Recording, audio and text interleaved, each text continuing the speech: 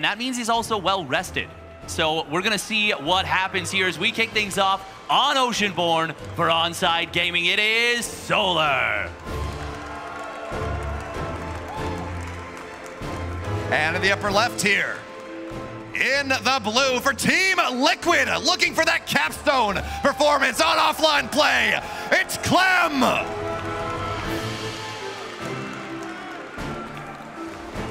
And that would be such a phenomenal start. I've got a dream. It's in my head. It's starting to form up.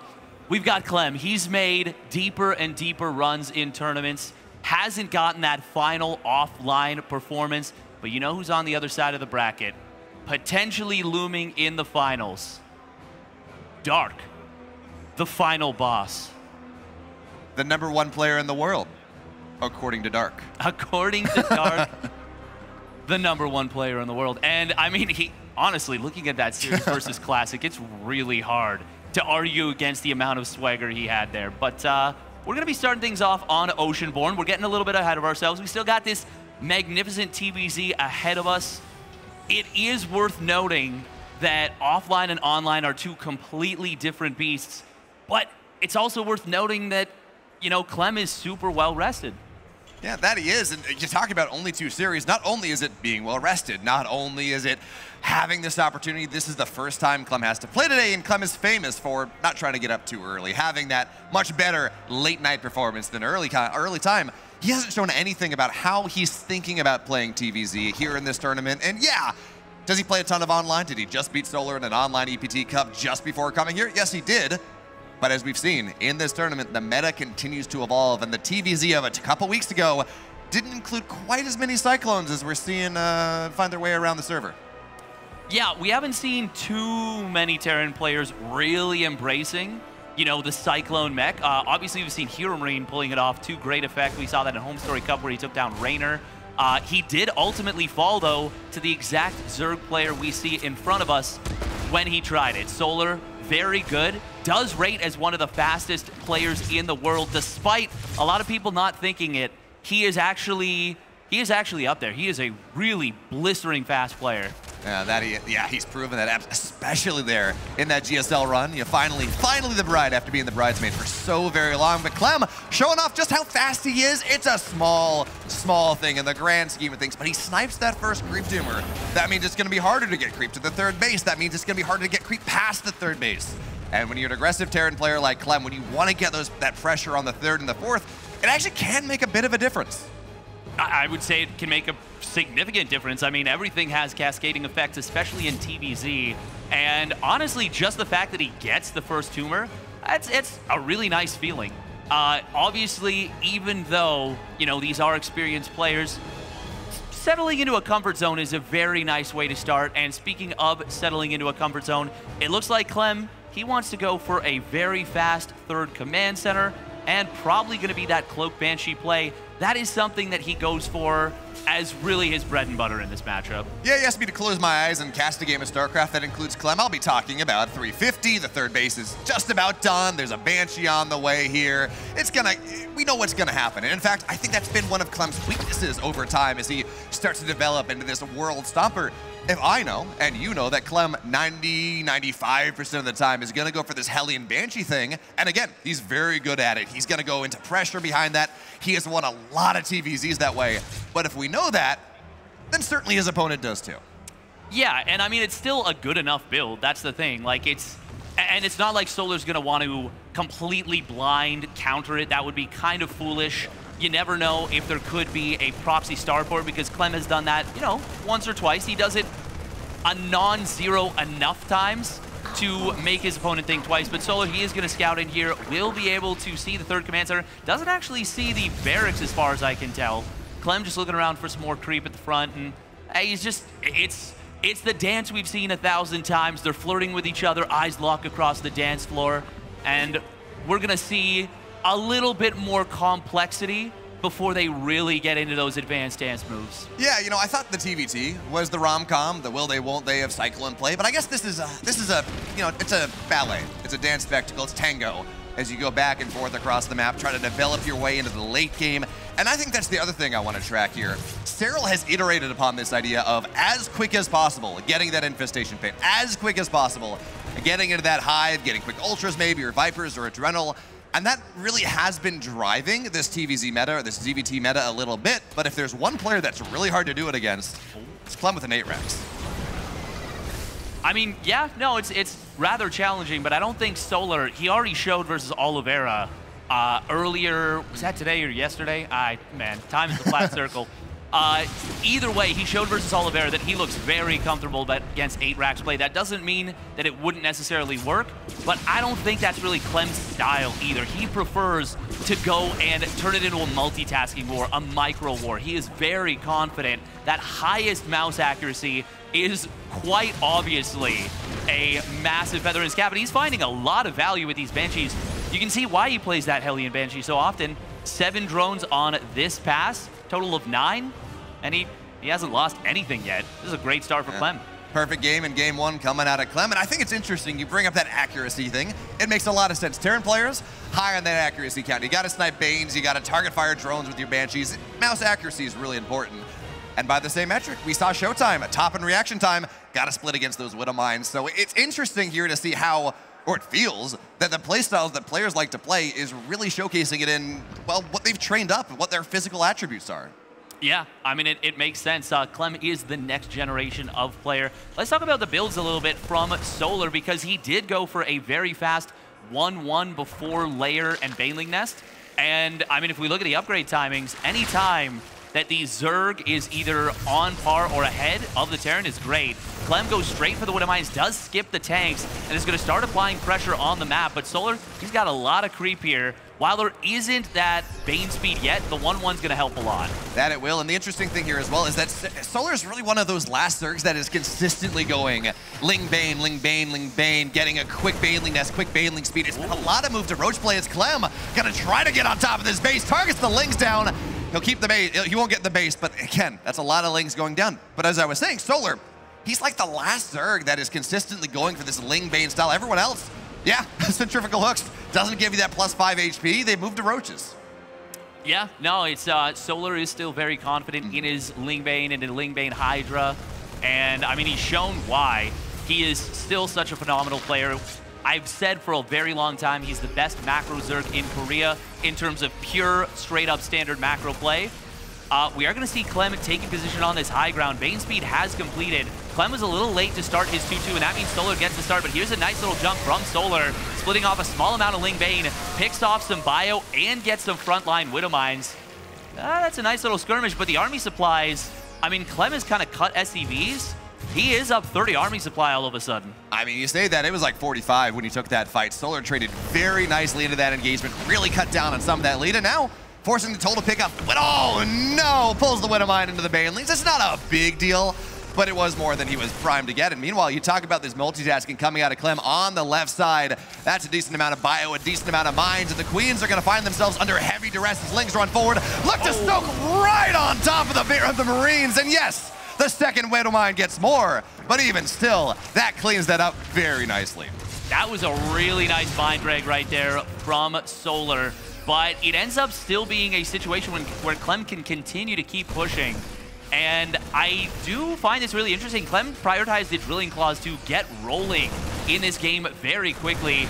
Oh, nice little spread from Clem. Solar gonna chase off of creep. He's got a ton of Ling Bane and will force Clem back. The medevacs are a little bit low on HP. At least I see one of them with a dangerously low HP and a full payload. Solar, though, I mean, the creep in the middle of the map is fantastic. Clem's starting to nip away at the edges. Oh, the Widow Mine. Oh, good catch. Oof. That was a flirt right there, but not able to finish the deal.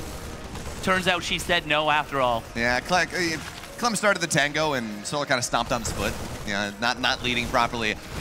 But the other thing that's interesting here is we're seeing it is into lurker play coming out of Solar in this game. He's got +2 attack upgrades. The Hydras are not going to be as effective as they might otherwise be. Look at that target fire. It's not winning the fight, but it does find value time after time. As these Widow Mines, they're clustered all over the map here. Solar splits well for now, and it's going to split really nicely, in fact, and a full medevac will fall. So even as we talk about target fire coming out of Clem, Solar holds on really nicely. And in general, he's taking paper cuts. He's not taking the whole shebang, although that Widow Mine, little better. I mean, yeah, if we look at the resources lost, it is... it's actually only 2,000 in favor of Clem at this point. That's nice, but it's not an egregious amount. Solar is maxed out. He's adding on those Vipers. He's got the Hive Tech. Not missing a beat on anything so far. Ooh, Widowmine's going to burrow on up. They do get some decent connections. Actually, some very nice connections right there. Still a couple Banelings left over, but there's not a lot of Lings to soak. Ooh, the hot pickup just a little too late. He does get away with that full medevac. Barely, though. A lot of turbulence in that on that flight. That there was in the bottom side. Clem not able to find room for that drop. Generally, when we see Clem doing something like that, it's because he's killing a base or doing a ton of damage in the bottom side, but his medevacs were low. They weren't able to find that angle, so instead, it's just a strict loss for Clem. And that buys time for Solar. Vipers now have energy. Adrenal glands halfway done. +3 armor on the way. Lurker range on the way. All of these key upgrades that are going to take Solar's army from good to very good in this game state. They're right around the corner. That they are. We also see a Nidus Worm coming in from Solar. Ooh, decent Widowmine shots, but once again, not terrible splits from Solar at all. Pretty good. A couple more Widowmines do burrow on up, but Solar is able to constantly drive this back. He's been skirmishing really well with Clem, and he's been very far ahead of his bases, which means his creep has been able to stay safe. Now, this might be a little bit of an overextension on the counterattack, but hey, he gets out before he goes too deep, so good job from Solar to measure the counter-aggression. Absolutely, and we look at this as well. You talked about it was about 2,000 resources in the good for Clem in that fight. Over the last minute or so, at least, maybe I need to update myself, but Solar has been trading better. He's done a little bit better, found more values. Widowmine is not going to get a ton once again, and Solar will force him back, but now finally unshackled off the map a little bit. A run-by is there, but so too is Clem reinforcements. It's not going to get a ton, but Clem, we're used to him being the one on Solar's side of the map, on the Zerg side of the map, just really forcing tempo. Look at where Clem is. He's got his own little quadrant, and that's it. And those two Lings are getting so many SCVs just by themselves. Not just that, the Nidus Worm in the main base is going to pop out a bunch of Lings. You talk about the speed of Clem, the speed of Solar is really showing off here. He's done an amazing job. Not really been caught out of position once. He is actually going to find Clem a little bit out of position himself. Widowmines, even with that drilling clause, they do take a little while to burrow. And honestly, that looked phenomenal for Solar. Massive jump. Are there any Widowmines left at all to defend his base? I don't know. Blinding Cloud on the planetary could be good. He doesn't drop it. Nice EMPs. Oh, but the base still goes down. Very nice pick off for Solar, and he is cruising in game number 1. Now, if you look at the supply of those Steadfast, it says it's 190 to 159. That's a big lead. It's all in the economy. It's all in that worker count, which is a problem. Clem needs to redevelop his economy, especially after losing that 12 o'clock base. But his army is still pretty powerful. 3-3 is going to be done very soon. He's got Ghosts on the way, adding in Liberators, and you want to talk about the one unit that Clem has made his own in the last month. It is that Liberator play in TVP, but also in TVZ, and that Widowmine drop. 14 drones. He needs a little more, but that buys him so much time. That's a really nice drop, and you can see Solar already instantly rebuilding, but the Lurkers in the main base, the Nidus Worm does not get denied, and if there's one thing a Terran hates, it is having their production camp. That's actually going to allow him to hit the low ground third base as well. Now, the Banshees that have stayed alive from earlier, they're going to be able to eventually clean this up, and the Liberators are being added on, but the push at the front from Solar, so many Banelings are going to be able to crash on in. They take down the Widowmine before it can fire. Solar is still maxed out, and he is doing a phenomenal job with the counter aggression, and he's just not letting Clem have a fifth base. On the bottom side, though, there is a counterattack from Clem. Yeah, that there is, and it's gonna get a lot of drones, absolutely, but it's not gonna get enough. 6 drones go down. Solar handles that with aplomb, and I love what Solar's doing here. It can be so tempting to build a ton of Lurkers and transition into that game state, but he knows he's forced Clem into Ghosts. He knows he's forced Clem into this anti-Lurker setup, and, well, might as well build Hydraling Bane, build that Swarm, that Ghosts, that Liberators. They don't handle that nearly as well. No, they do not. Obviously, those snipes are still good against the Hydras, but yeah, they don't get the same value that they do if they're killing Lurkers or, you know, I mean, Broodlords or whatever, what have you. But I still think, obviously, the Ghosts are very sturdy, and as long as you can keep that Ghost count high and intact, it can be very difficult. You see Clem scanning out that right side base, looking for that. The Terran player is definitely in some trouble here, but he's keeping the army mostly intact. Viper does soak the Widowmine shot.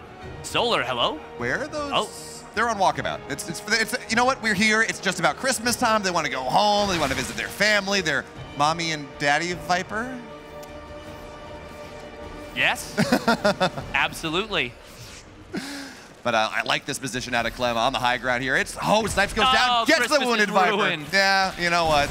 Sometimes our flight's delayed, and sometimes the snipe kills us, and it sticks one way, half dozen the other. For now, though, this high ground position that Clem is holding on, it's making it hard for Solar to take advantage of that side of the map, and by holding that high ground, he's bought himself an opportunity to take the 12 o'clock base again, to redevelop his economy, and those snipes are really nice, but Banelings, well, they're gonna get 2 ghosts, third one gets saved. And Solar, at this point, Clem has been allowed to get a 4th base. He's been allowed to get a 5th base. And that's when it starts to get a little scary as the Zerg here. When you let the Terran on the map, you let them start to get away from their quadrant and start to take those extra bases. Game goes later, goes trade better. It's not quite as simple. No, it's certainly not. And Oceanborn is not one of those maps that it's easy to take, 9, 10 bases as the Zerg. You are going to be a little bit capped. Good job from Clem. Barely gets the cancel, but he does ultimately get it. Solar's been doing a really great job with the changelings, constantly keeping tabs on his opponent's army. Solar is going to look to move forward. Nice snipe on the Widowmine once again. This one, oh, that's a lot of lings, but there's still quite a few Banelings left over. However, Solar, I think he needs to maybe get out of here, and yeah, it will end up being just a little bit of an overstay, but if he can get out into the main base with this, that would be pretty nice. Hey, Cyclones! They make an appearance. It took us 17 minutes, but it's there now. And honestly, Cyclones are a pretty solid anti-Nidus play. Nidus aren't mechanical units, but Cyclones are fast. They can get the lock on. You have this ability to cover a lot of space very quickly. But as Clem tries to find his way up the high ground, first of all, Baneling's on the way. Second of all, there's a Zerg right there as the Widowmines get targeted down, but the Ghost, or the Viper, gets the impede. Not going to have that blinding cloud for now, and now this is not a planetary steadfast. Yeah, there are Liberators defensively, but this is a little bit harder of a position to hold on to. It is, but I love the way Clem has positioned the Liberators behind this. He has been able to basically put them in a position where if Solar wants to try and kill them, either A, needs to abduct them, or B, needs to commit so deep to get them. We're going to see Solar going for the attack. Widowmines once again getting some big shots, but there's still so much Lingbane Hydra. And Solar, he's looking to break through, but Clem, does he have enough to hold? With the kind of pullback behind the wall, it looks like it should be enough. Great defensive kind of kiting here from Clem. Still, Solar is slowly but surely battering Clem down. He's also slowly but surely losing more resources than Clem. And when we talk about late game TVZ, when we talk about how this wants to go, Clem's still not in a great spot. Don't get me wrong. Losing that 5th base or that north side base or losing workers is a pain. Lurkers here on the drop it hurts so much. But we're starting to see the bones about how Clem wants to win this game in 10 minutes. You let Solar attack into you, you defend a little bit, you back up, but you can't lose 21 SCVs. You can't lose 21 SCVs to a couple Lurkers in your third. No, I was just going to mention, like, the multi-prong, the aggression from Solar has been so strong. There's been maybe a couple of times where he's overcommitted, but I think it's only because the Widowmines have maybe been a little bit bigger than he was expecting. Meanwhile, once again, Lurkers in the main base. There's only the one, so it is going to get cleaned up there in the picture-in-picture. And, oh, we got the burrowed Shark Fester. This looks scary for Clem. If a big fungal growth lands, that could be everything, but a nice scan from Clem finds the Infestor. Ooh, this one will just narrowly avoid the scan and the second one. Where's the unburrow? Oh, this is gonna be scary. There it is, the fungal on the Ghost. Gonna be massive right there, and GG gets called. Solar finds the killing blow, connects, and takes game 1. We've been talking about how good Clem's TVZ is, about how he actually is one of 2 players in this tournament. The other is Solar, that has taken multiple series off of Sterile this year. And we talk about it, this TVZ, that's incredible. I don't know that people gave Solar enough credit. That was an impeccable ZVT. He did everything he had to. He traded incredibly well in the mid game, forced Clem back onto his side of the map, and then from that point on, the map is yours, you send waves in, and Clem was not able to defend quite well enough. No, and it's so difficult when you're dealing with such a fast bit of aggression, and it feels like it's just never ending.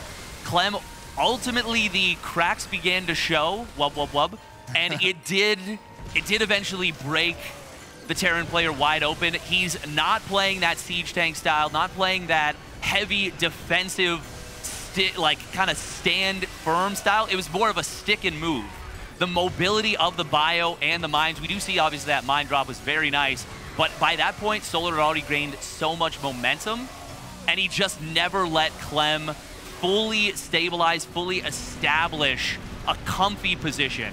Just a really phenomenal swarm from Solar. Yeah, absolutely. Now, Steadfast, to give Clem credit here, we did see the bones of how you want to play that. That one fight when Solar attacks too far in, and until he had a Lurkers in the base and killed 21 SCVs, it wasn't looking all that great. It was, okay, the trading's getting worse now. Okay, this army's starting to get to where you want to be.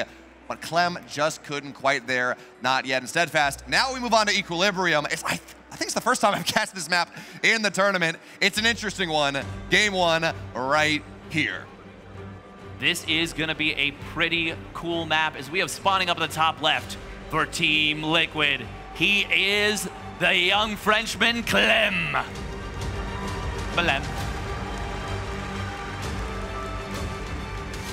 And in the upper left, in the blue, the reigning GSL champion. Up 1, it's Solar.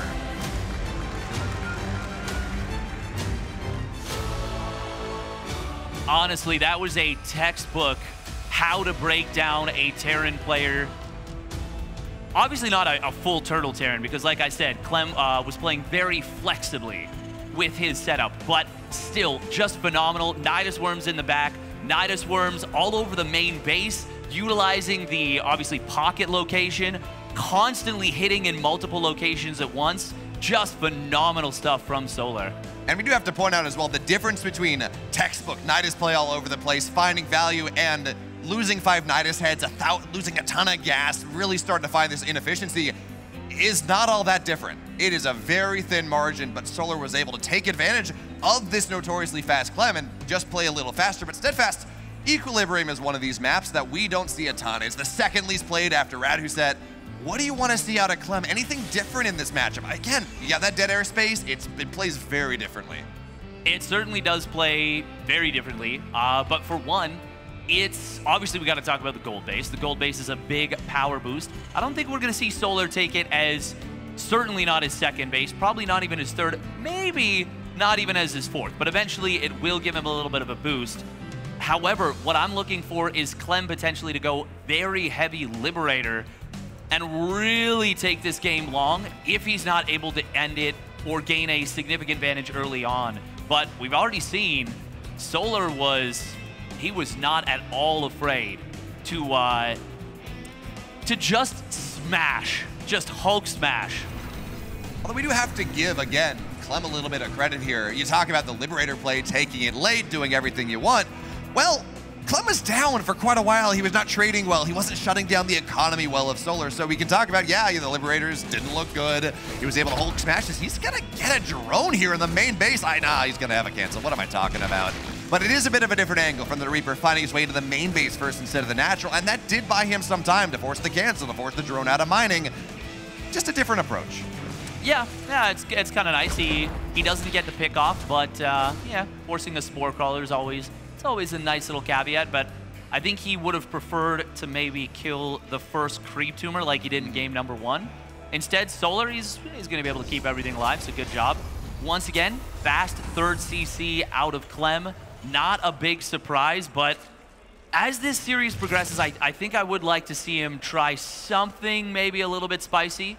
Doesn't necessarily have to go full beyond and, 2 base all in, 2 base all in, 2 base all in, but I'd love to see him maybe mix in a little bit more aggression. I don't think this is the map for it, though. No, Equilibrium I'm just saying is so big.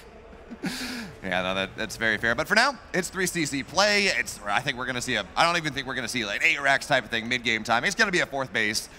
But the problem with this map as well for Terrans, you talk about what you're able to find, both third bases are incredibly wide open. Now, Solar doesn't seem like we're going to see some Roach play off that. 1-1 Roach Max on this map is pretty popular.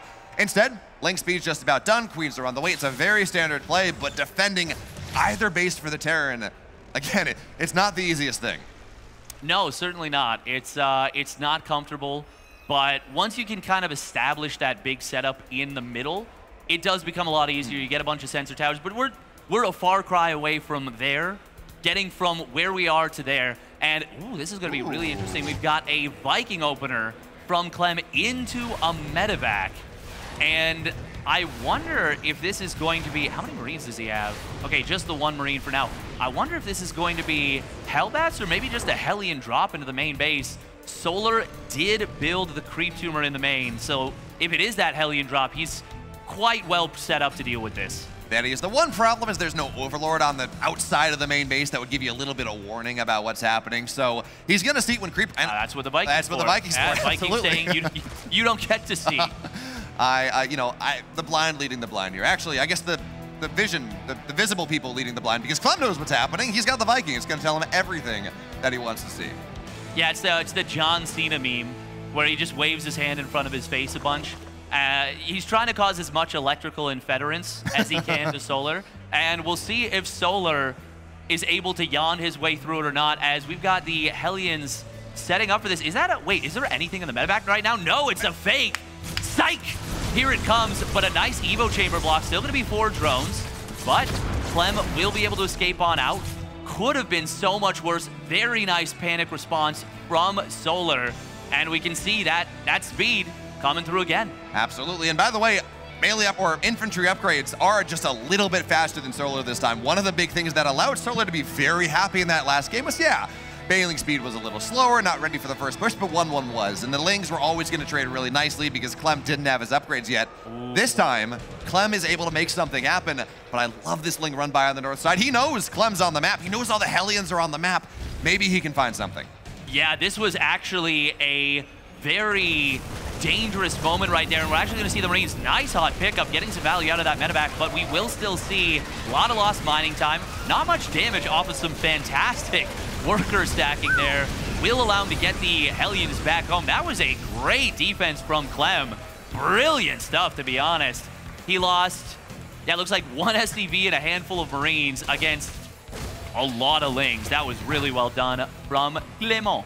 16 Lings. And in this early game, when you're trying to drone up as hard as you possibly can, that will make a difference. That is not, it's not 8 drones, which is really what you're looking for. As he's going to find more drones on the gold base as well. We talk about it being valuable, about giving that shot in the arm, that adrenaline to your economy, but it's also very easy to push, very easy to punish from multiple angles, and Solar's been putting a focus on getting Creeper Strike past it as quick as possible, but Steadfast, reality check, Clem's already here.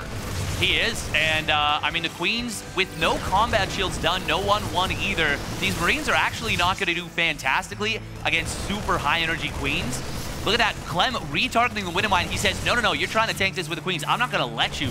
Great job from Clem right there, but we are still going to see Solar able to buy himself a lot of time. Hellions in the back looking for some drones, but Clem, of course, focusing on the Marines more than anything, will allow him to get a little bit of this creep spread and really kind of hem Solar back. Oh, kill on the base. Clem catching Solar snoozing just a little bit right there, and honestly, Clem's starting to cook. That he is. Now, of course, we have to talk about this is the 5th base out of Solar, not the 4th, and you want that, especially if you're playing Ling Bane. You really want that for your larva, so Macro Hatch in the main, 5th base, whatever it is. But at least there's the 4th base done. Nice splits there again on the Widow Mines, making sure not a ton of Lings go down. And Solar, he does have the gold base, right? It's not at the drone count is actually a 78. It's doing fine as well. But Clem is making Solar sweat. He has to be in multiple spots, and the spot right now when Clem has also this momentum, Solar has to split his army perfectly. He has to control perfectly, and that's where Clem really starts to shine. Oh, speaking of which, he does manage to snipe down 7 drones from the back. And with all of the chaos that Clem has been able to cause, he's been able to clear up a lot of creep and make it more difficult for Solar to respond. Banelings getting soaked up by the Hellbats. A little bit of target fire right there. Clem, he's finding a lot of value. Banelings, oh, barely getting taken down. Clem targeting them all down. Brilliant stuff. And now the multi-prong coming in. Looking to deny that 5th base again. Clem, he's not just cooking, he's on fire. There's a reason that Clem is one of the fastest players at this tournament. He's microing both sides at the same time. The base doesn't go down, absolutely not. But he gets Banelings, he gets 17 drones. And by the way, his 4th base is on the way. It's floating onto the other side. These Widow Mines continue to cause problems. 19 drones, 20 drones hit the deck. Everything is going so well for Clem right now. And his army, well, actually not all that much. So a little bit of tickle on the 5th base. Reminds Solar that, hey, you're not in the best spot. Yeah, no, he certainly isn't, as Clem once again going straight into those Widow Mines, skipping the tank section of this game, and he has been really putting a lot more pressure on this time. I'm really loving just the, I guess, fine-tuning we're seeing from Clem. Widow Mines do get caught a little bit, but he's able to spread. Still, a lot of them do get taken down. That's a pretty good trade for Solar, but he's really far behind an army supply right now. That he is, but at least he's on creep, and that does make up for quite a bit, but there's not a lot of creep past this 5th base. It's a very easy retreat for Clem right now. Looking for the target fire, gets a lot of the Banes, but this Hydra firing line, it's powerful for now. Clem's gonna try to take as good trades as he can, but he's not gonna be able to break through, not for the moment, and that's a, Solar supply blocked. He had so much free space, and now, well, you gotta build 7 Overlords at a time. Cosplay as a laser, and every single moment that you're not building units, Clem continues to trade. That he does, and he's doing such a good job. Clem really muscling through here in game number 2. And I mean, at this point, we do need to invoke the ancient French proverb. His name is Luca. We got a Luca D supply because it is a big supply lead for Clem, and I really don't know if Solar can hold on. He's still making Banes, he's still doing everything he can, but Clem has just been relentless in his aggression, and we can see, even though game number 1 went very well for Solar, it doesn't take much for things to turn rapidly in the other direction, as Solar will tap out. Clem takes game number 2, and we got a series on our hands. Clem just took Solar and just took him on each shoulder and ripped him apart. There was as good as Solar was in game number 1, and he played very well. He looked like he was a league behind Clem. He looked orders of magnitude. They didn't look like the same player they didn't look like they belonged on the same stage. I mean, that can happen once things start to go a little bit awkwardly. Once one of your defenses, especially like a player like Clem, against a player like Clem, some of your defense starts to slip. It doesn't take much for things to just crumble. And that's kind of what happened for Clem in game number 1, and it's what happened a little earlier on for Solar in game number 2. We saw the Hellion run by. Didn't get a ton of damage, but it got a little bit. This was where it felt like things started to really fall apart for Solar, is the defense on this base was not clean. The Hellbats soaked up so much damage and let those Marines just go to town. At this point, I mean, the 2-2, it was, even though you mentioned the Hydra firing line, they were not as powerful as those Marines. 2-2 versus 0-2 is a big difference. It allowed him to not get pushed upon immediately. Clem decided to attack somewhere else, but yeah, you're right. I do want to point out, though, Solar, he got absolutely bamboozled by the fake Widowmine or fake medevac into the main base, and even still, he only loses 4 drones. Even still, he gets that block off, and if a game goes a little differently, I think you want to talk about the problem? Taking that gold base so early before the creep was far past it, instead of taking the linear base or maybe going a little bit further forward.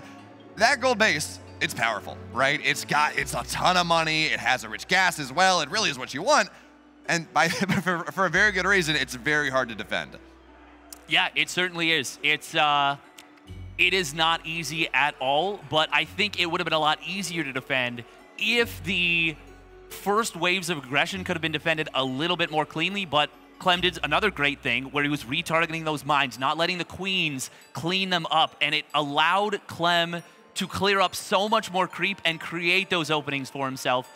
And I'm just really excited to see what we've got in store for the rest of the series, because both of these players are playing extremely well. That they are. Now, you want to talk about the next game we're going to get into, because we had Equilibrium, we had our weird map. I don't remember if there's another weird one after this, but Alcyone is going to be map number 3, and I've been talking about it every time we see it. You have that Zelnaga tower in the middle of the map. You have that line of sight blocker that a Terran can put a tank in, that can put a Marine in early game. That makes it very hard for the Zerg to establish vision. And we can talk about TVZ about multitasking all we want. We can talk about TVZ about economy and development. It's also about vision control, about making sure your Widow Mines are where they need to be, your tanks are where they need to be. And if Clem can get that push through the middle of the map going, it becomes very hard for Solar to handle it.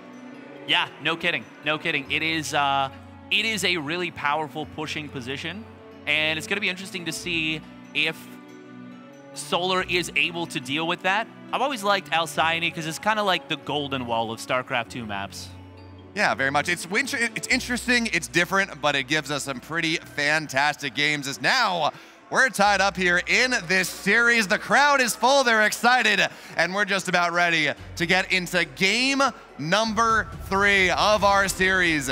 And as we get ready in the upper right, in the red for Team Liquid, tying it up here, it's Clem.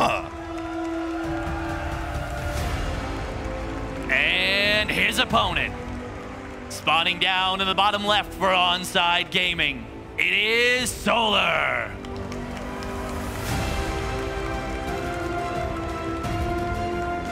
God, that music is so triumphant. It really is. I just feel like I should get my life together when you're listening to it, you know? Well, you know who does have their life together? This massive crowd listening to that music, watching these players play, because, I mean, come on. Yeah. I, too, can pander to the crowd. You guys are awesome. Yeah, but I love you more, crowd. It's fine. Anyways, game number 3 of this series. We're seeing the same stuff. Clem, I kind of expected to see him flex something here. Yeah, it's Alcyone. Yeah, it's the golden wall of the current map pool. But you can proxy, and he's shown the same thing 2 times in a row. What point does he do something different?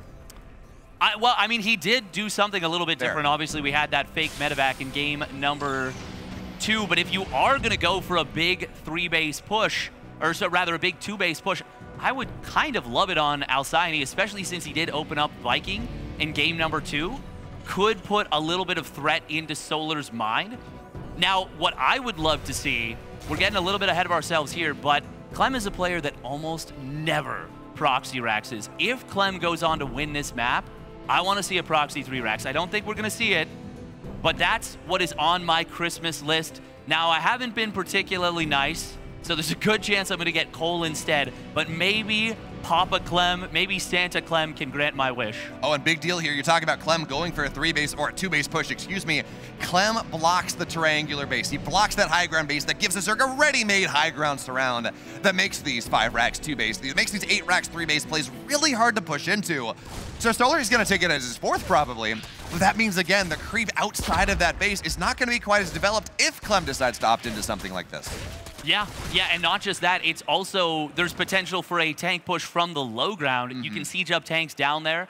Clem, that's actually the first time he's gotten a Zergling or a drone, and he gets the creep tumor, and another one. Another one.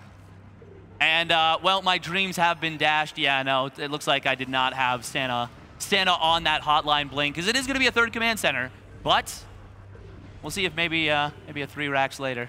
Yeah, Steadfast, you made your list. I guess you didn't check it twice. That's the I didn't even check it once. Oh. Now, when we talk about this game, I think we saw, if I remember right, Clem went a starport into 3rd base, at least in one of those games. This time, his 3rd command center, it's a little bit faster, playing a little bit greedier in this series. Not a big difference. It's still going to be Hellion Banshee, most likely, but getting into that 3rd base, just a little bit faster. I mean, Solar is one of those players that very rarely goes roach. Like, oh, yeah. He is almost a... He just almost doesn't do it, period. But, you know, it's still one of those situations where, yeah, Clem does prefer to play a little bit more stock standard safe. Ooh, nice save on the drone right there by Solar. And Clem just going to sneak out, kind of like the robbers in Home Alone. Sneaking away. It also makes sense. I mean, we talked about this. Not only is Solar not a roach player, he's, again, one of the few Zergs that is consistently playing Ling Bane, 5-6 hatch, quick upgrades in this matchup because of the Baneley nerfs. But for now, well, you're going to force a cancel. There are no drones there to kill. But the fact that Clem was able to force this with 2 Hellions and a Reaper before he really gets himself ready, it's not drones, but it is nice. Yeah, and at this level, every little bit certainly does count. Solar does get a little bit supply blocked right there. I think, did he double extractor trick, or was that an Overlord going down? Let's take a gander. That was a double extractor trick, okay. We are going to see the Liberator coming on in, and Hellion Liberator is obviously very difficult to deal with here.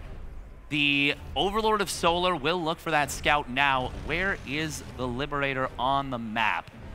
Now, as this Liberator is finding its way across, as Clem is getting ready for the 1-2 punch of the Hellions maybe into the main or to the 3rd base, the Liberator into the main, Solar's got a bit of a run by into the natural hero of Clem, and, well, again, all the armies on the other side of the map, and this time, there's no medevac. This time, the Marines are not in position, so last game, 1 SCV, nothing went down. This time, 6 7 SCVs will fall, and on the other side, the Hellions, I think they dove in, but they get 2 drones. On the balance of things, you're pretty happy. As Solar, you are ecstatic. He forced the Hellions back home. Liberator will get pushed away. It only got 2 drones, but it is rather trapped right there. We got the anti-F2 siege up coming in from Clem. And now the Hellions are going to try and go for something, but enough Lings in position. Clem does need to find something, or he is going to be very far behind going into the mid-game off of those SCV losses. And there it is. He is going to go for the dive. Oh, no! Whoa, that was almost a Christmas, well, miracle or disaster, depending on how you want to look at it. But the Hellions dive into the main base. Drones are still on the menu. Will the barbecue get canceled, or will Clem find what he's looking for? Well, for now, the Liberator's getting even more, and the Queens have to be in the main to deal with this. Apparently, Clem is just a fan of Christmas Down Under, because we're getting the Christmas barbecue. Hellions get 12 drones on top of the Liberators as well, and the run-by was great. The Hellions, they're greater. I mean, yeah, and the Liberator. That was really, really nice for Clem right there. I said he needed to find something to equalize. Well, I would say he found more than enough to equalize. That is absolutely going to put him in a great position going into the mid game. And now it is Solar who finds himself in a really tough position. I do want to mention something that's pretty much happened in all 3 games. The combat shield timing of Clem has felt just a little bit late. And all of those early skirmishes with Marines, they've had their 1-1 done, but they haven't had that combat shield, and it's allowed the Queens to do better in those fights. And that is going to be difficult. Hey, Steadfast, I want you to look at the production. Actually, it's done right now. Solar knows he doesn't have a Baneling Nest. He forgot it in this game, and now this bio, certainly the 4th base gets canceled. In fact, Solar so panicked that he wants a Baneling Nest. He gets 2, but now 16 Marines in the main base here. The Lings are going to force him back, and to be totally honest, Steadfast, without a Baneling Nest, with that pressure coming in from Clem, the fact that it was only a cancel on the 4th, you don't want to lose it, but best case scenario. Yeah, probably is best case scenario, but I think that actually does come down to the combat shields, because if Clem has that done right now, he can stick around and go for the fight. Oh my goodness. Whew. Medevac almost took a wrong turn at Albuquerque and nearly got shot out of the sky, but this is still a massive momentum advantage for Clem right now. He's going to be able to start up that 2-2 as soon as he's got the money for it. But really just going with the Widow Mines is going to be so difficult to deal with. Bane speed is very far away, and I do not know if Solar can hold this base for any period of time. It's going to be hard. I mean, Queens on the high ground are always nice. You can transfuse, but there is so much bio here that Solar's just not fast enough. Meanwhile, Liberate on the backside, there's nowhere to run here. Stuck between a hammer and an anvil of Lings, of Marines, of Widow Mines, of Liberators, and Clem trying to do what he does best. Great Widow Mine goes in. Banelings, well, they're going to force him back for now. He doesn't have enough to target fire, but the Widow Mine says, oh, those Banelings, I'll take those. That was a big final Widow Mine shot right there. Yeah, that was a big one right there. Solar technically holds, but he is down 30 army supply once again, and Clem really has the initiative right here. There's not a whole hell of a lot of Banelings, enough to force the liftoff, and one of the medevacs does get taken down by the Queens. But once again, that creep has been pushed back. We've got Clem pushing in on the top side. Will find a few more drones again with just a single medevac drop. And Clem, once more, he is cooking in this game number 3. That he is, and for this point, if Solar can find some way to keep Clem away for a second, a big run by would be great. That'd be fantastic. He doesn't have the supply for it. Now no Lings to buffer for the Banelings, and Clem's gonna split away. No Banelings left in this army. Well, I guess there's 1, but you need 2 to knock the army down. So Clem trades well. He will get forced back here, but it's still more damage. 7 drones go down. It feels like it is a consistent push towards the breaking point as Clem is pushing Solar closer and closer to the precipice. He hasn't fully been broken yet, and it is worth noting that the 2-2 upgrades of Solar are faster, particularly that +2 armor. Clem, is going to kind of get caught on the top of the ramp. Pretty decent Baneling connections right there, but as Clem splits away, he's able to maintain that army lead again. This is really just looking so difficult for Solar to finally get that big, huge stabilizing fight. At least Solar's on 5 bases now. At least he's on 84 drones, but the target fire on the Banes is beautiful. And the Hydras, they're just not enough there right now. Solar needs another wave. He needs another army, and a Baneling will connect very nicely, but Clem sticks it because here come the reinforcements. Here comes the rest of the Marines, and Solar at this point, he's got 5 Hydras, he's got a couple Lings. The Queens are not enough, and the Widowmine on the backside's not gonna get anything yet, so Clem, again, he will get forced back. But every single time, like the rising tide, he gets a little bit closer. He sure does. Solar's done such a good job of hanging around. But as the drop comes back in, Solar is forced to tap out once more. Clem is on the verge of taking down Solar for the first time at an offline event. Huge opportunity. Huge opportunity, and you know, Steadfast, it's fitting that Clem is the rising tide in this series, taking away space time after time, because what team does he play for? It's Team Liquid. Liquid. And as we all know, the rising tide drowns the sun. Does it? Yeah, that's how it works, right? It's like you watch the sunset, it goes down into the water, and then it disappears. But that's not always at high tide, Steadfast. Okay. Often that's at low tide. Fair enough. Yeah, well, the moon, certainly, the moon helps, and the moon reflects the sun, and the moon drives the tide. So Solar is lulling Clem into a false sense of security by reflecting his power against the moon, and we're gonna go to a 5-game series, is what I'm hearing. Makes sense. The dish did also run away with the spoon. That's important to note. We did forget that, but we're gonna be going into game number 4, and you talk about names. We didn't do this on purpose. It's Solaris next up, and Solar, he actually has an extremely high win rate on the map named after him. Or was he named after the map? Well, I guess we have to talk to the map. Is Solar older than 2 months old? I don't think so. No. I think he might be. You know what? I guess, well, Solar's going to have to win the game. Rachel's going to ask him that question in the post-game interview, and we'll get our answer. Solar, are you older than 2 months? You look very young, and you're very fast. Oh, he's very fast. I mean, we talked about it on the player card. Solar's one of those players that is, the player ranking speed is a little bit lower than actually his tested speed, that reaction time, that mouse accuracy, that average APM that he has.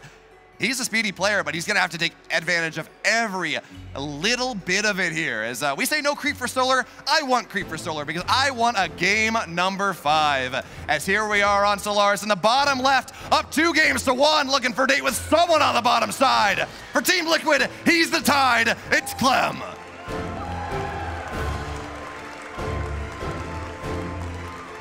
And his opponent, looking to defend his namesake, win the map, and force game 5. It's Onside Gaming Solar. And you know, Steadfast, this is a Christmas-themed event. And you talked about having a dream, right, of Clem doing well. Well, the problem is that the one Christmas carol we have about dreams is called Silent Night, and I guarantee you, if Clem wins this map, it is not a silent night. It's gonna be a raucous night. It's gonna be a loud, crazy night. It certainly will. He is 1 map away from finding himself on the final Sunday. That is, I mean, once again, that would be so huge for him. He has been looking to get that offline victory at a Premier tournament, at any tournament really, for a very long time. And if he can do it here, I mean, we're gonna blow the roof off this place. I mean, but again, we gotta give Solar the credit. This is his map. It's named after him. He's very good on it. The speed zones you can take advantage of. It's a little bit easier to get that 4th base than what we saw in Equilibrium, than what we saw, I guess that was the 5th on our last map. But even still, Clem, you said it's 2-1, right? If he goes up 2-1, not when he goes up 2-1. See something different. See a proxy. There's no 3x on the map, but there's still room. Maybe a Hellbat play, some sort of weird drop, move into something a little bit different. Play around with that 1 map lead you got. Yeah, I mean, once again, I knew when I was asking for it that I wasn't going to get it. It's kind of like that PS5 when you know you've kind of been not the best kid, and you're like, Mom, Dad, can Santa get me a PS5? And they're like, did you finish your homework? And you're like, yes. That lilting yes where they know you're lying. Oh, yeah. I put a mark on every page. I put my name on the top of every page, and that's enough, right? I started. I thought about it. Wow, you honestly got farther than I did. Didn't even open the book. Well, you know, close enough here. But for now, again, it's the Reaper play early on. Clem has been getting a little bit more every time. Well, he got the Creep Tumor game 1, which was nice, and he's actually forced a couple more lings out of Solar. I think the first couple games he was at 4. Now Solar giving a little bit more credit, gets 6. But because he takes that damage early on, it's a little bit harder to get that Creep Tumor that is oh so important in the mid game. Oh, ooh. That's actually very nice. He snipes 2 lings after forcing the 6 ling opener. That's the equivalent of killing a drone, basically. 2. What, 1? Well, you get 1 for the kill, and then you forced extra lings, so that's a second. Yeah, but you killed it. So it's effectively, instead of making the drone, you made the lings, and then you lose the lings. It's, you know, yada, yada, yada. Tide goes in, tide goes out, internet series of tubes, and we're here in the 310 mark. Yeah, we are. You know, Steadfast, it's actually kind of funny. We talk about Clem as the Tide, as this player that just takes more space on the map until you're dead. Well, the other thing the Tide is perfectly predictable. People can take a look at it, at the moon and the sun and where we are in the world and say, oh, we know what's going to happen in this game. Doesn't stop it, doesn't hold it back from its relentless advance. And the more I think about it, it's like the perfect moniker for Clem. He just relentlessly advances, does the same thing, and oh, good luck, you know? I was thinking of him as the Robin Hood Terran, because in my head I was like, oh, he's the most accurate player. Maybe we call him Robin Hood, but then everyone was like, so he steals from the rich and gives to the poor, and I was like, ah, yes, that is what people think of first. Well, I think of Robin Hood. If he takes down Cyril in the grand finals, if we get there, and he takes from the rich, the Zergs, and gives to the poor Terrans a championship, that's how he's Robin Hood. Yes, it's the Terrans that are the poor ones on this particular moniker. Protoss players, they don't even make the list. They're that meme where, like, Terrans are, you know, they're flailing at the top, and the Protoss are already underwater, just a skeleton. Well, I mean, Steadfast, you want to talk about differences here? It's not a quick third base this time. Nope. Right? Oh, well, yes, it is. Yeah. Oh. A quick third base and a Viking. Never mind, I can't count. I saw the orbital on the way, and I looked at the structures, and I am a liar. And I'm not a truther neither. That's okay. I mean, I always do math on stream, but not always successfully. Yeah, so. Oh, a little bit of an awkward rally on those Hellions, but it's going to be fine. There's nothing there to punish. We are going to be seeing just standard play once again. A quick double Evo out of Solar. He's been favoring this pretty much all series long, and it's going quite well for him. But Clem has really found his footing in this series, and it's going to be up to Solar to make sure he's defending those first few pushes impeccably. I think the big deal here is that we're not seeing Solar. Last 2 games, he's gone for a ling run by. It's looked for some value. 1 game it found value, 1 game it didn't. And then Clem counterpunches him, and just, it's so much more. So Solar's looked good in the game. He was able to allowed to get into the mid game on somewhat of an even footing. It's the games that he's not allowed to find that all of a sudden Clem just dominates him and runs over and becomes that slow, relentless Tide. Sorry, it's Clem, fast, relentless Tide. And in this game, we're not seeing that crazy run by getting damage. He said, I got my creep. I'm gonna get my 3 bases. My 4th base is gonna be on the way eventually. I got the Bailey Nest on the way, 1-1. I'm gonna get a scout. I'm not gonna get that mule. That would have been very nice for him, fresh mule. And if I'm a Solar fan, if I want this to go to game 5, this is what I want to see out of Solar. Taking no damage, getting into the mid game, forcing Clem to come at you. Yeah, seriously. And I mean, so far, he's done a good job of deflecting everything. The Viking, you know, it's just Hellion Viking, but it is going to be a very fast double medevac drop follow-up behind this from Clem. Solar is looking to do another big ling run by.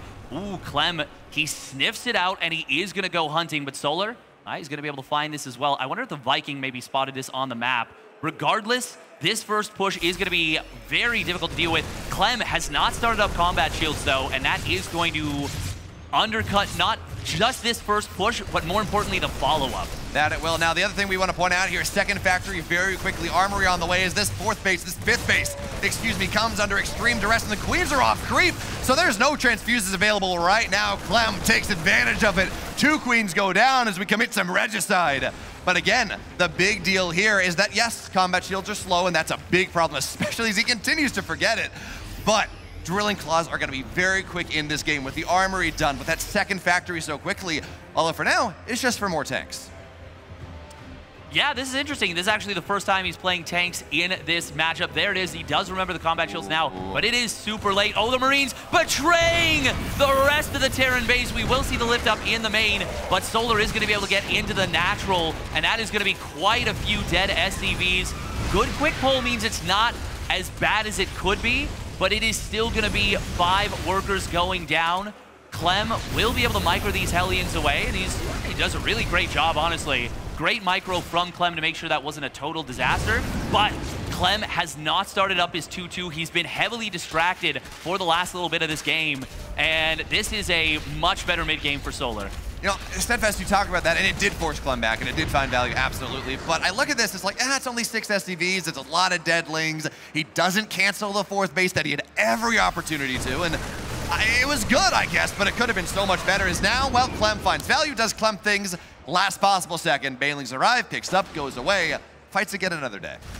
Yeah, but I still really like this mid-game for Solar. Oh, yeah. It's not over by any stretch, but this is as clean as his opening was in game number 1, which is the map that he did ultimately win. Doesn't mean he's going to win here, but with the 2-2 much faster for Solar, it is going to be difficult for Clem to find great fights. We do have the multi-prong coming in, and the acceleration zones are going to be a difficult thing to handle. There is no full wall at this third, but with the siege tank well placed, that will push a rather large number of Lings back. That it will. So Clem, he's batting down the hatches really well. I love this round coming in. Now, Hydras are not quite fast enough. They're not going to get those Widowmine or those Medivacs down, so Clem survives. He continues to trade, and honestly, if we look at resources lost, he's actually, for how bad this mid-game has been for Solar, where it doesn't feel like he's getting all that much, he's tripling up 2.5 times of Solar at this point. So even, again, the run-by slows him down. He's trading pretty well.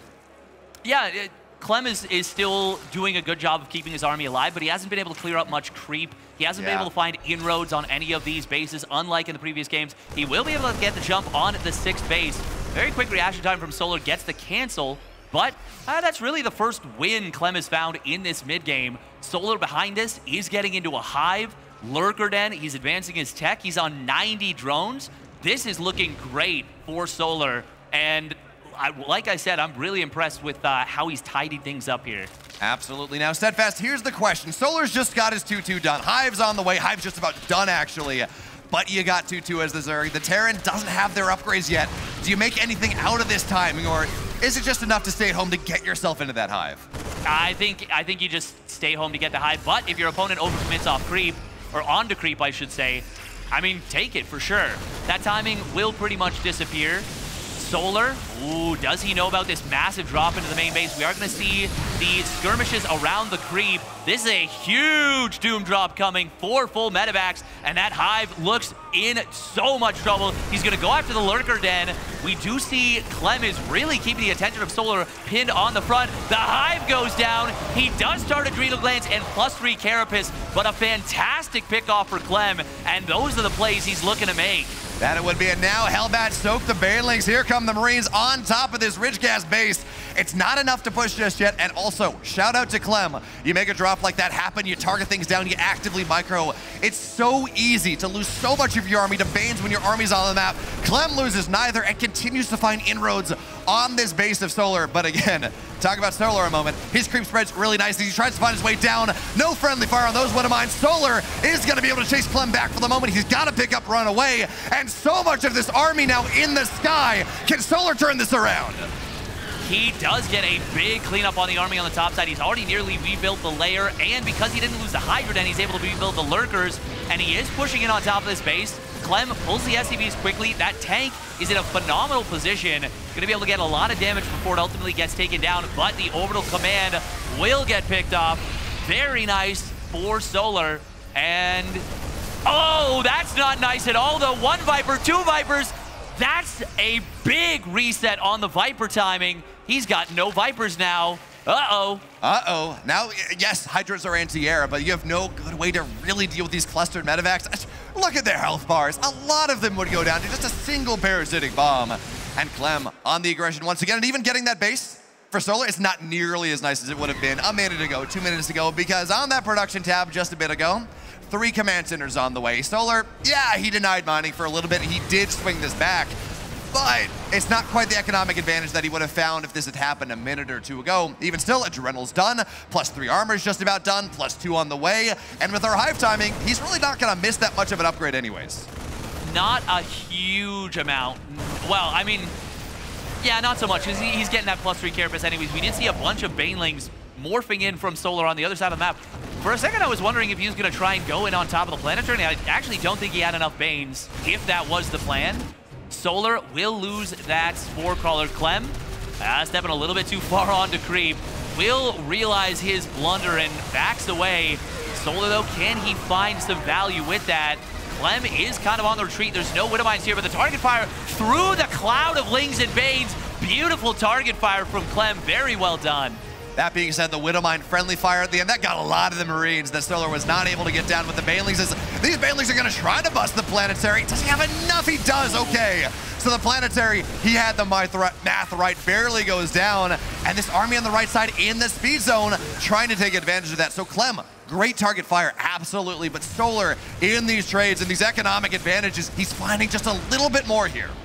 Yes, he is certainly able to shut down a lot of his opponent's economy. Clem does have a lot of those replacement command centers, as my pal Sal would say, spare tires, but it is going to be difficult to kind of hold on. Similar to what we saw in game number 1, Solar, once he grabs the initiative, it is so difficult to deal with.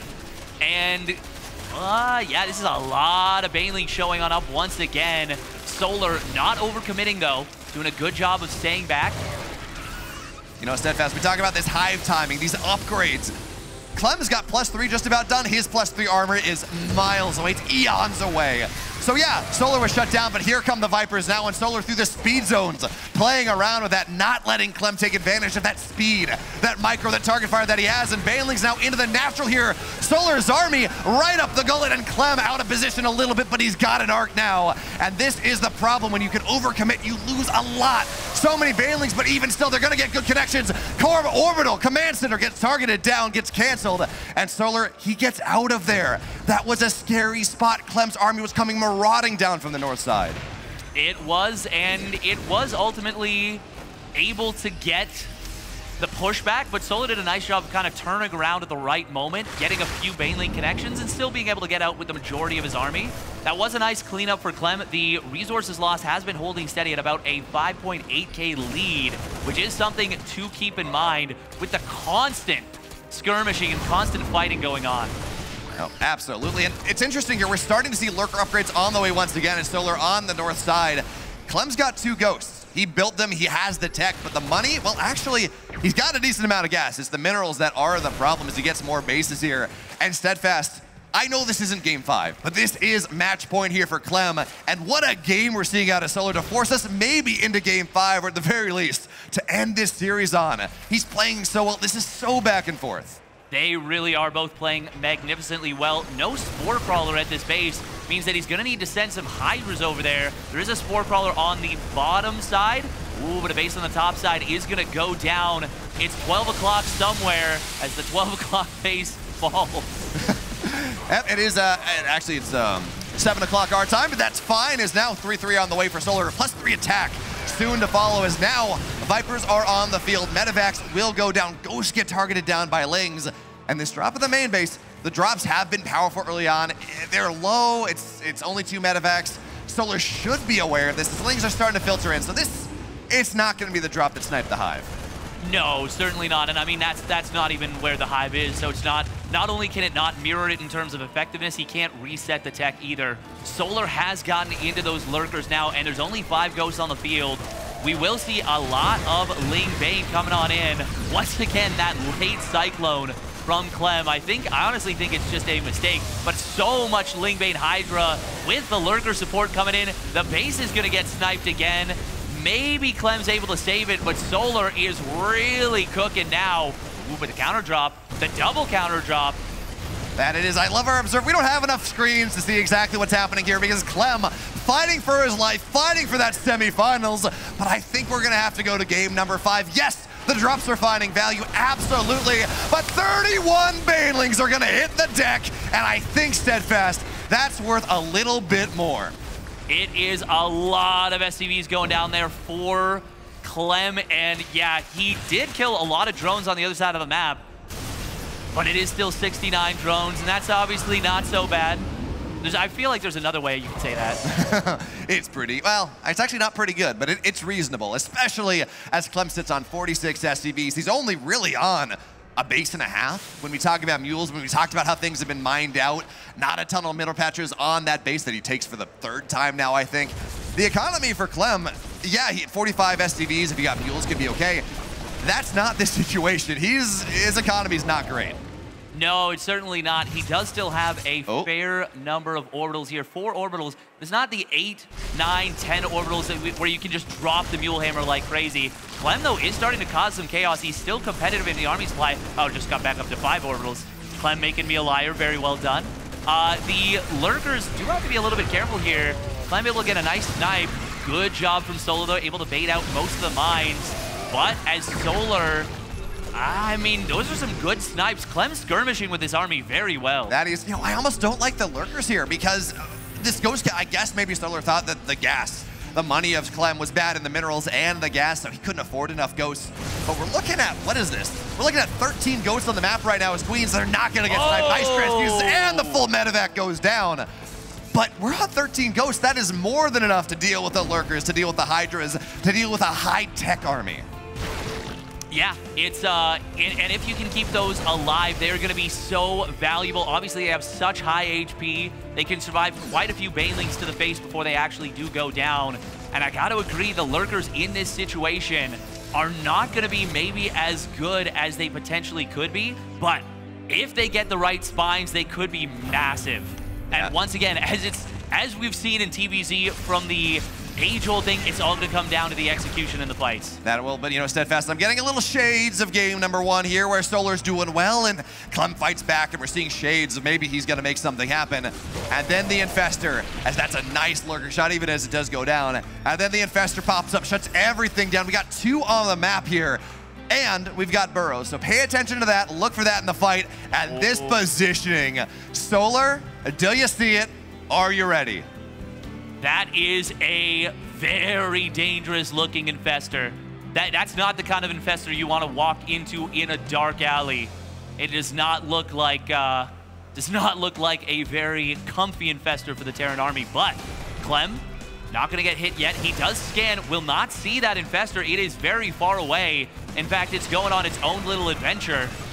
Yeah, I thought he was going to take advantage of the speed zone to wrap around and make that happen. Oh, but there it is! Yeah, a big fungal! Every single thing, but it's not a second one, so at least some gets out. But Steadfast, I don't know how many Ghosts went down. It's a lot. The mass death scream of those special operatives mean that at this point, everything is dead. The economy's dead. The army's dead.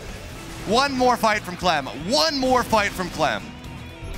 That's pretty much all he's got in the tank at this point. Losing 29 SCVs during that. Scan does come down. He will be able to find the other Infestor. Actually, no, that was the same Infestor that committed that war crime on the Terran army. Clem does still have a powerful army, but he pretty much needs to get it done with this, or he is just not going to be able to keep up with his opponent. That he will, but again, this army, it's got 3-3, it's got the Ghosts of the Bailings trying to find their way forward. No Infestors this time, but Clem again, you got to pick up, and the fungal misses. He's not going to get the medevacs, but oh no, parasitic bomb in the corner. Steadfast, at the very least, they're not low enough. They're not going to die from these bombs, not yet. Well, I'm not so sure. It's going to be rather close. At the very least, it will be a bumpy ride. Solar kind of abandoned the position, and Clem is going to be able to unload into the main base. There's a lot of Ghosts here. Clem will be able to get out. Are there any more? Have the Vipers recharged? Actually, at this point, I don't think it matters. I think Solar has mined enough, and he's just rebuilding enough. Clem hasn't been able to replenish. He didn't find the fight he needed, and it looks like we are going to Game 5. Another fungal growth coming in. Not able to get the game-clinching find, but these medevacs look like they might just be trapped in the top left, and if there's Vipers anywhere close, I think that army is just doomed. Oh, and there it is. GG gets called, and we are going to Game 5. Solar fights back and protects his own namesake. That he does. Game 5 here. We've had 2 Game 5s in a row. I've been so lucky to be able to see that, to be able to watch that. And Steadfast at this point. We do have to give Clem credit, though, right? He was in a bad spot, but at the end of that game, he shut down, he denied the economy of Solar a little bit more. He's able to go and not swing back, but at least make Solar consider the fact that he doesn't have money at the moment. And that, I don't know that that's enough to really be a silver lining, but it was there, and now we're looking at side Delta for map 5. Yeah, and I think that is going to be, I think that's going to be a bit of a better Terran map. It's not like it's a horrible Zerg map by any stretch, but I think there's a lot of good tank positions on this map. There's a lot of good positions where you can kind of ping pong with drops, low ground, high ground. And I think Clem is going to be more than okay to have this be the 5th map. But at the same time, Solar, I mean, he's coming off of a really nice win in game number 4. This is going to come down to the wire. That it is. And, you know, we talked about side Delta, as it's going to be as a Terran in map 5. Stats have to be taken with a grain of salt, because Clem is Clem, and he throws things out the window, and it doesn't matter because he's so much better than other Terrans. That being said, across the ESL Masters winter, across this tournament, side Delta's got a 40% TPZ win rate. Okay. Clem's still going to win? I mean, he certainly can. I don't think you're going to tell Clem that there's a 40% win rate, and he's like, oh, okay. He just packs up his keyboard, leaves the stage. He's like, well, I can't win. Obviously, yeah, that's notable. That does mean that the Zerg players are winning 2-1 on that map, but I would be curious to see, like, how the breakdown looks, who's beating whom, and to be honest, I'm just excited about what's in front of us. We've got Clem, we got Solar, we got a game number 5, and we're getting into it right now. That we are. Now, Clem fighting in the crowd. You love to see it here. All the support he's been able to get, but Steadfast. Before we get into game 5, what do we see? Clem, same thing over again, something different? I mean, I'm almost certain it's going to be the same thing, but God, if you proxy 3 racks now, I would just absolutely lose it. Okay, but here we are. Crowd, put your hands together for the final time, maybe, for Team Liquid, looking for that semifinals. It's Clem!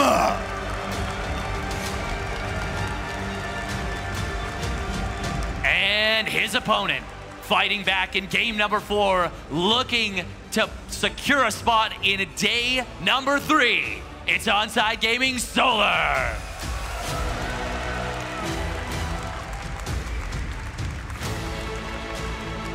And you know, Steadfast, whatever happens in this game, assuming Cyril wins the next series, which we don't know, Oliver is looking better and better as this tournament goes on. But assuming Cyril wins, Clem, Solar, the only 2 players that have taken 2 maps off, or 2 series off Solar this year.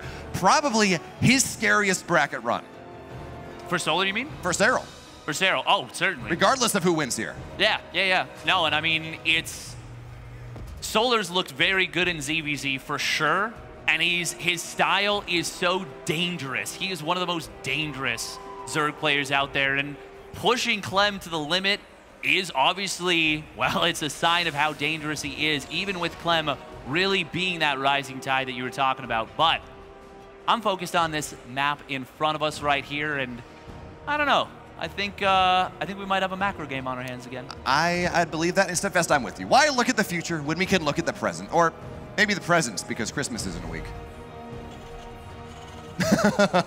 But anyways, again, this is going to be a macro game. As much as I talk about Clem, or you talk about Clem doing something interesting, something different, well, he's done the same thing, or roughly the same thing, 4 games in a row, and that's how his bread is buttered. That's how he's wound his way onto, well, per Ligulac, the best Terran player in the world. Yeah, I mean, his standard play is so damn good. But of course, you know, the difference between offline and online, we always have to talk about that. Clem, he's still looking to get the monkey off his back. As we get into game number 5, he's going to just start things off the same way he has every time. Well, and snipes a link. Nice. That he does. Second one. No, he's not going to get it. So a marginally worse start for Clem in game 5 than game 4. He lost 1, or he gets 1 ling instead of 2. Yeah, I mean, it's small potatoes, but every potato does matter. You know, it's like I matter, you matter, we all matter. Every single potato matters. He's doing it. He's doing a thing. He's switching things up in game number 5. That's the kind of bravado I want to see. Love it from Clem as he throws down a second factory. Here's your question, Steadfast. Is this Blue Flame? Is this Cyclones?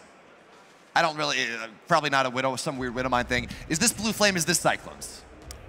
I mean, normally I would say this is Blue Flame, but smart money's on Cyclones, given the patch. Well, we see on the I think we are going to be seeing, I think we are going to be seeing Blue Flame, and there it is most likely. I mean, it still could be the fast Hurricane Thrusters. No True. Cyclones on the way just yet, but I mean, time will tell. And Clem has been experimenting with those fast Hurricane Thrusters builds. He's got a weird build where he gets 2 racks and 2 factories and goes Stim and Hurricane Thrusters, and wouldn't it be nice? Wouldn't it be nice to have some Cyclones in a series in ESL Masters Winter in Atlanta as we try to get into the semis? Wouldn't it be nice? It's about damn time the Terran Cyclone finally got the spotlight, you know? It's been working so hard, hasn't gotten the recognition it deserved. Finally gonna be able to show up here. I do like the way that Clem has set this up by going for early Vikings. He has discouraged Solar from putting a lot of Overlords on the map, and that's gonna make it very unlikely that this gets scouted until Clem decides to show it. And now it's gonna be 3 Cyclones at a time. Little dive coming on in here. This is the same way he's been using the Hellions up to this point. There should be no tell unless Solar can get the full scout, but this is a very empty looking main base, and Clem, well, there's got to be something somewhere for him. Yeah, here's the question. Do the Marines get the Overlord down before the Cyclones pop? Because at the very least, even seeing 2 is a big deal, but he's not probably going to see it because the Hellions dive in to distract Solar. He doesn't get the scout. All he sees is that there's a gas in the main base, and Steadfast, it would be, of course there's a gas in the main base.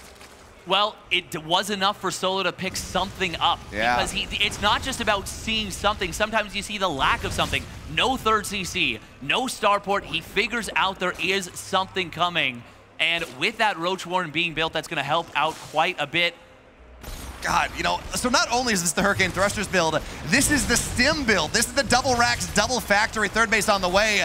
And now the Cyclones are going to try to snipe some Queens. They get not 1 for now. Nice transfuses, but the lock-ons are permanent and the Queens will fall. This is so much damage already for Clem as the Queens continue to go down. Link run by on the other side, though, looking for these Cyclones. And they're not going to get them, though. The more the rally continues, and Stim is halfway done. It is halfway done. We do have a third command center starting behind this, but it is the Cyclones that are in the face of Solar right now. Roaches do finally pop out, but the Queen count has been really just heavily decimated as a lot of these Roaches fall as well. Clem getting a great deal of value, and he's keeping the Cyclones alive. Nice transfuse from Solar on the back end, but this is looking really tough. That it is, and I don't feel like I've ever seen this build from Clem work properly because generally it's against Dark and he hits him with Roaches and things die. This game, we're starting to see the power. It's a lot of trading. Drones are dying, Queens are dying, Roaches are dying. Yeah, Lings kind of get on top of the Cyclones, but they're speedy boys. They're going to be okay. But the Ling run by is going to be nice. It's going to get into the main base. And yeah, it's not going to get a ton. It's a scout. He's going to be able to see, we know. And okay, finally he's going to see the tech lab. He's going to see the research on the tech lab on the barracks. And that is a massive scout, Steadfast. And he of course sees all the other barracks, and he's able to click on those, sees the double engineering base, so he knows what's up. And he did have the double Evo. He knows it's not going to be Cyclone Mech. That is a massive scout, because up until that point, there's a good chance Solar might have gone for the double attack upgrades. So the fact that Clem was not able to close the door, not only not once, but twice, is a big problem for Clem and a really big find for Solar. But you mentioned the drone damage early, and you mentioned the fact that Solar didn't drone up particularly fast. I still like this position for Clem very much. And those Cyclones, because they've got that speed upgrade, they are going to be able to be a valuable part of this army moving forward for the next little bit. Yeah, that they will. And man, Cyclones are just so powerful. When the army's not too big, when Zerg has like 175 supply and you're looking at 10 Cyclones, they're not incredible. But Solar already the Infestation Pit on the way, because Infestors are a really good way to deal with this and the Marines that are going to come up. Because yes, they don't two-shot, but it still locks things down, especially with some Biles. And now we would say, hey, the Cyclones are going down. That's a valuable trade. Cyclones are cheap now. It's not that big of a deal, especially as they continue to trade, especially as they continue to find that tempo. Yeah, as long as they are able to trade without just going down for free, this is going to be good. Now, it will be a little bit complicated to try and micro the stimmed army with those Cyclones. Cyclones are going to have to make sure they don't block the Marines in and end up getting hit with some big Baneling connections. But do we even have any Banelings on the field? Not just yet. It is going to be up to the Infestors and potentially Ravagers. Clem says, nah, I don't really want to keep the Cyclones with this. as it is a little bit more of a complicated army to control. And he's doing a good job of kind of nipping away the creep, but Solar not going to let that get taken down. Multi-prong from Clem, though. Yeah, it's weird that we see a bunch of Cyclones in the mid game and a bio game, I guess, but it is finding values. The Infestor looks for the fungal, not gonna get it. And importantly here, now Solar knows that yes, there are Infestors on the map. Clem knows I gotta play a little differently. I gotta be wary of that one fungal that can ruin all of my aggression. So he's multi-progging, and a queen will go down. Where's the army? It's there, okay, but more queens go down. More creep denial here, more lack of injects, more lack of transfuses. And when you're Solar and you're so back against the ropes, you need that beef line to make sure you stay okay. You certainly do. You want a nice thick beef line to be able to keep you safe. We do have a couple of rebuilt tumors, and they actually see exactly where the tanks are for Clem. Cyclones on the bottom side looking like they are going to get cleaned up here. Ooh, nice spread against the Infestors fungal. Very good job from Clem. And this base is getting perilously low. That it is, and the queens went down earlier, so transfuse are hard. Banelings into the tanks, that's not the trade. As Clem looks to target them all down, not enough. And the Marines are gonna have to run away. Steadfast, one Baneling, heavily stim Marines, all the difference. Yeah, no, that was Clem. Clem stimmed a massive amount of his army at the outset of that engagement, kind of just ran it back. I don't know if it was a panic stim or what it was, but it does end up biting him at the very end of that engagement. Scan, oh, he can't quite get that final tumor. Okay, no, it does manage to go down. The army of Clem really abusing this position very nicely. Solar, though, will be able to get the cleanup. Actually wasting a lot to kill that one tank. Clem starting to pull a little bit further ahead in army supply. Yeah, but the Viper shows up, looks for something, doesn't get anything. Target fire again, but these Banelings are really nice. And the supply is not incredible for Solar. He still has a lot of roaches, so 90 army supply is kind of light. It's not that good. He is starting to force Clem back. He is consistently now on 4 bases. 5th base on the way on the bottom side as Clem tries to take that 4th. So Clem absolutely trading incredibly well, having a lot of timing, having a lot of pressure on the map. But it does feel like it's starting to stabilize for Solar just a little bit. Yeah, Solar's been doing such a good job. Great retarget fire there from Clem. Solar tried to mind drag that Widowmine into Clem's army, but Clem said, nah, targets down a Ravager, and even just killing a Ravager, that's value on a Widowmine. 75, 25, or 100, 100? Yeah, I can do that math on stream, and I'm happy to take that trade if I'm Clem. Now, we are going to see the Ultralisks starting to hit the field for Solar. He went for those very quickly in this game, but Clem has gone quite quickly up to the Marauders again. And he's been doing that in most of these late games, and he will finally find Solar out of position, snipes the base. That's a huge pickoff. And Steadfast not only quick into those Marauders, not quick into that anti-armor, he's got Ghost Academy done. The moment he sees these Ultras, 3 Ghosts, 4 Ghosts, how many tech labs he has on the way, it's gonna be a very slim timing, but maybe a powerful one, as now the Ultra shows forward. Oh! Widowmines get a ton of Banes, and tickle the Ultra a little bit, that's fine. Big deal, Ultra has the upgrade, it has chitinous plating, +2 armor's not done. They're not incredible yet, and they won't be, well, for another 5 seconds. So Clem continues to put pressure on. We don't see any Ghosts on the way just yet, even with the tech. No, and I mean, he starts one up right now, but he does have a nice little momentum advantage. Ooh, he's got to be a little bit careful. Solar gets the jump on Clem on the top side. Clem will be able to get out with a fair bit of bio, but that was a nice little jump for Solar. Meanwhile, though, on the bottom side, Parasitic Bomb could be good. Might end up being a Blinding Cloud. No Viper spellcasting at all. And Clem with a really nice fight there. There's the Parasitic Bomb, but a very fast split from Clem. That it is. This bio is getting pretty heavily stemmed, though, Steadfast. Oh, Bile, we're going to be okay. But all the army, 50% HP. If Solar can get us around, if he can get, I don't think he has any Infestors right now, but he can find something.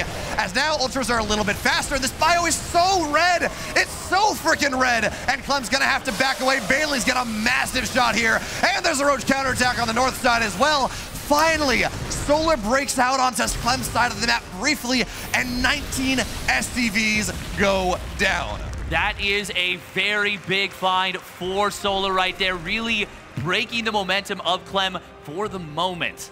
If we look at the army supply, though, it is still looking very good for Clem overall. He is, that Burrow Ravager popping up very funnily. He is still adding on Ghosts, and he's still got a lot of powerful army. Ultralisks are going to come on in on Rudolph, the red-nosed Terran army. rapidly becoming Rudolph the Green-Nosed Terran army as the healing happens, and now with Liberators in this army as well. Ghosts are good, Liberators also pretty solid, but at least there's an answer there. There are enough Ravagers to knock this down, but the target fire, Clem is just showing us, well, first of all, why Ultras don't tend to be all that great, but second of all, why Clem is really good against that.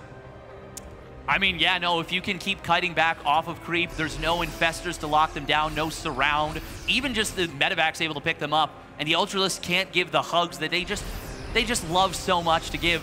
It's hard to find value with them. Clem has rebuilt SCVs during all this. He's taken a 5th base, and he is continuing to apply the pressure. The trades from Clem have been quite good. Ultralists on their lonesome are gonna end up being a very nice Christmas gift to Clem. 2 of them going down for free, and this is gonna be even a lot of drones.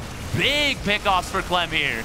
That it is, and while the trading for Solar was nice for a time, it was equalizing, it was stabilizing as these Ultras have popped out. Clem has been doing so nicely, and with this Liberator here, Vikings just denying the Viper. Yeah, there's a Parasitic Bomb, but you want something more than that. He's trying to section off the north side base, but Solar's gonna be able to break it for now. But the bottom side, Marauders at the front, the Banelings cannot get what they want. And Solar, he's gotta find at least one fight to win, but it doesn't feel like he can get either. No, Clem just isn't letting him. He's doing such a good job of avoiding those Banelings, microing both these armies at once. Ultralisk is going to be forced back once again. Clem has zoned out this topside base. Solar not able to secure that 6th base that he so desperately needs.